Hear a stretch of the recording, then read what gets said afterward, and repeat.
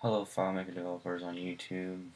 If you are wanting to learn some new things on Filemaker, I noticed that there isn't anything on YouTube other than the forums on Filemaker about how to sort records based off a range date from a start date to an end date. I just figured this out, and I think it'd be cool to have a video up on YouTube. My first video on FileMaker. I've learned a lot.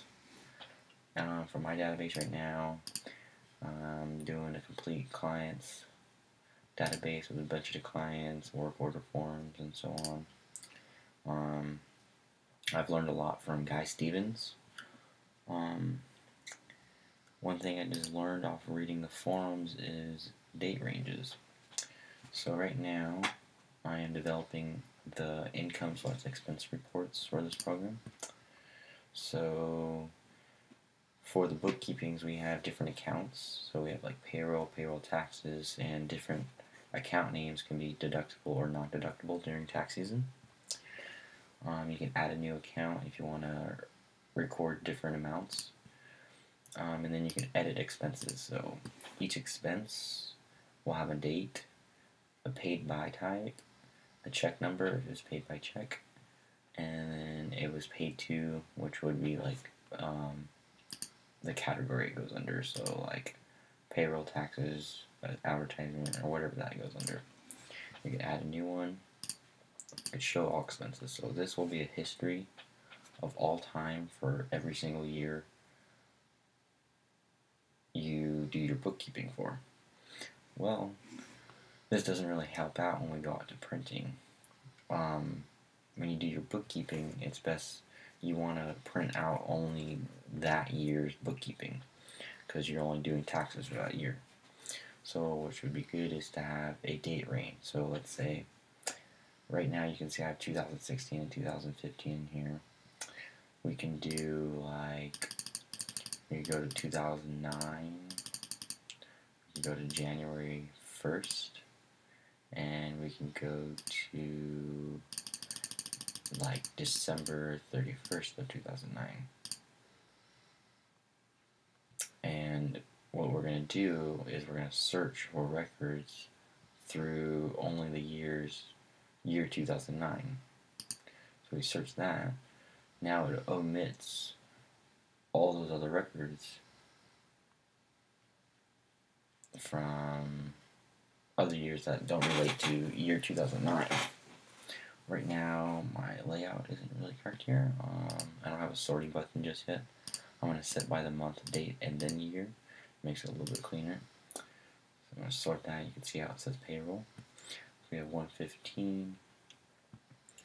And then also in payroll taxes, there is 1-2. So you can see how it only shows 2009 in here, all the way up to 12/31, all the way from January 2nd. So it's only getting the date range from the 1st to the last, so the 12/31st of 2009. Can't really see this is cutting off. Move some of this over. Click these, hold shift to select multiples, drag over, click this, extend that a little bit, maybe we can move these over, get these the same size. You could just drag out till you get the little blue ones. Or if it was the same size, if it was a smaller size, you could select both of them, and then you can go into your positioning in your inspector. And if you go under resizing, it's like it shows like an arrow from smallest to large. So out of the two you have selected, this one will go to the largest. Now they'll equal. I like using that a lot. I'm going to select all these. I got a little bit of OCD here. I'm going to space these equally. That looks nice. Put this up here. Alright, cool. So, yeah. I'm going to show you how to do this. It's actually pretty simple. I was reading over the forums. Let me see here. I was reading on this. It was kind of overcomplicating. It was saying a lot more in searching and creating scripts. But I got the hang of it after reading for a couple hours. I'll play along with that. I like playing with a lot of my icons. What are we gonna do here? Alright. I just made a simple script. It just sets these fields to 0. And they're plain, and we're gonna show all records. This will give all my records back, so you can see how I have 2016 back and 2015 back. So you can see how throughout the years of doing your bookkeeping, like 2009, 2010, 2011, 2012, they'll all show up here. Well, at the end, when you want to print out your bookkeeping, you just set out the first of whatever year to the end of whatever year, and you can sort it. Alright, now how do you do this? Well, if I double click this, you can see how it comes from a table called search. Right now we're under expenses. We're going to go File, Manage, Database, Tables. So you can see how I have one table labeled search. And in here, all I have is, let's go back to creation order. Whoops. There we go. So we have here is an ID. Every table you make, you should give it an ID, which is just a serial number and its next value on creation. And then we have a manual start date, end date, and date range. I spelled that wrong. Whatever, I don't want to anything else. We're going to do manual start date. You want to declare this as a global variable. So we have the type as date. Manual start date is a date, and your storage is a global storage. It stores one value for all your records. Okay. And the same thing with your manual's end date is you want to have a global storage as well. And I also did a specified a calculation field on the manual start date, so it automatically puts the start date in there.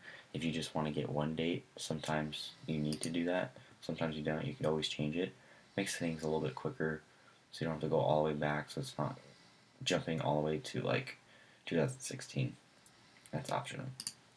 Then you have a date range. Now what the date range does is it takes your start date and your end date and finds everything else in between. So all you have to do is get my field search. I put this hyphen up here so it's always on top. Everything's always on top. We're in search field, so we're going to take the manual start date of this search and quotation marks, dot, dot, dot. In this forum, it explained what the dot, dot, dot stood for. I can't really tell you 100% what it meant, but that's what it wanted me to add. So I set it in there, dot, dot, dot, quotation marks, and the manual update. So I'm guessing this is just going to fill in everything else in between from these two dates. Okay, cool. Now, what you want to do is, in order to have these on these same tables, it has to be related to expenses. So if we go on my relationships right now, I have account names. It's related to my expenses. So now I can list all my account names under my expenses. Now what I want to do is I want to link up my search ID to my expense ID. You want these to be equal. So search ID equals expense ID. Okay, cool. Back to our layout. Now what we want to do is we're just going to insert these fields. All these are just adding our search fields that we just made. Manual start date, manual end date, and we're going to use a script to use the range. So what we want to do is when we set these two, it's going to work off of this field, which is our expense date. I made a mistake in the beginning. If you go to manage database, my tables here, my expenses, under my expenses table, my date was a text, and I just switched it to a drop-down calendar under my inspector, under data, but it doesn't calculate as a date, so it doesn't search for it. It doesn't store that date. So you want to make sure whatever you're searching for under date is a date type. Alright, to our script now. So I just have this like nice little search finder here, and the search finder, it just performs a script. It performs my expense date search, and under here what we're doing is we are setting the date value. We're setting a variable of date with the value of manual range date.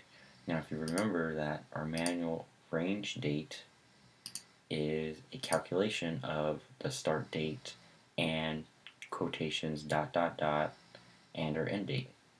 So it's taking these two and everything in between, and it's going to perform a find. Under this perform find, we're going to specify find requests, and we're going to find records under expenses, expense date, under this variable. So what we want to do is find all the records under this date, which is this date here, under this criteria of variable manual range date. And if you remember correctly, like I just said, manual range date, if we go to our search table, manual range date is a calculation, manual start date, and quotations ... and manual end date. One thing I forgot to mention, I didn't do it. You need to store this data as a global storage as well.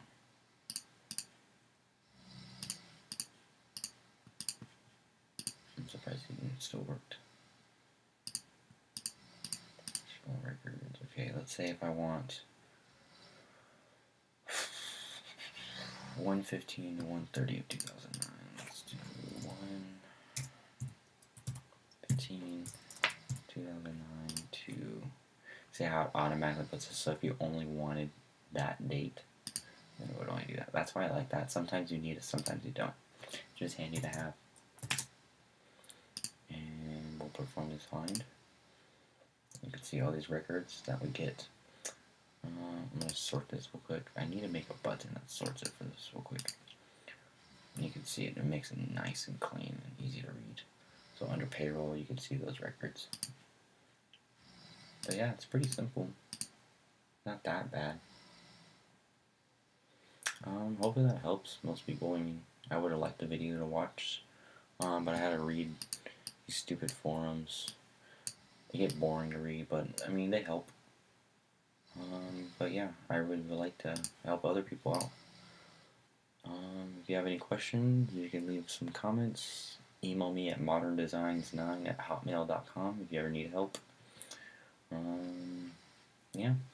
Now with this form, like, since this is a find right now, you can see the found records.